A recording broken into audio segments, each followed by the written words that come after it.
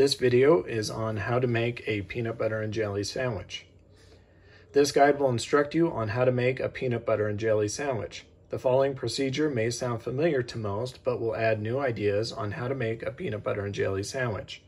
This is intended for audiences who have never made a peanut butter and jelly sandwich, or those who are looking for new ideas. There are many different types of peanut butters and jellies and loaves of bread, but I will not be covering those in this instruction. By the end of this, you'll be able to make a peanut butter and jelly sandwich. General warning, please use only a butter knife or a spread knife. No need to pull out your biggest or sharpest knife. Be advised that this instruction is to call to use a peanut butter knife or a spread knife. Please use these tools for spreading and cutting the sandwich only. All you need is a loaf of bread, a jar of jelly, a jar of peanut butter, a cutting board, and a butter knife. So here's the loaf of bread, here's the peanut butter, jelly, cutting board, and here's the knife. Again, this is not a sharp knife. This is just a buttering knife.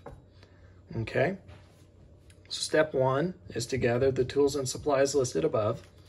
Step 2 is place the cutting board on the countertop, as we have already. Step 3 is remove 2 slices of bread. Step 4 is open the jar of jelly and the jar of peanut butter.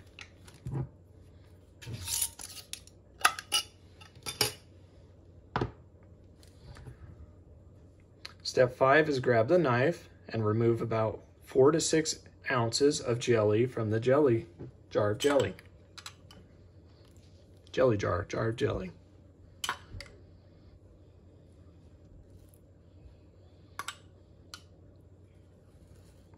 Now you will notice that I'm not necessarily measuring out 4 to 6 ounces. I'm just covering enough to cover the area.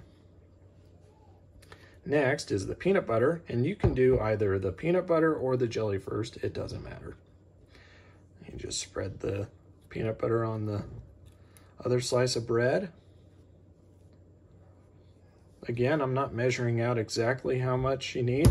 All I'm doing is just covering enough that's needed to cover the slice of bread. All right. Now, step 7 is combine both slices of bread together so that the jelly and the peanut butter are sandwiched together, meaning that the middle of the 2 slices of bread. So just like that. Now cut the sandwich in half. Now you can either cut it this way or you can cut it this way. How I like to cut it for my daughter is this way and this way, so that it makes 4 little squares.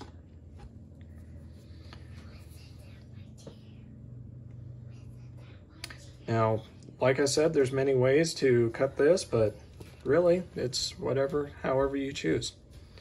And then step 9 is to eat and enjoy. Thank you, Dad. And it's that easy.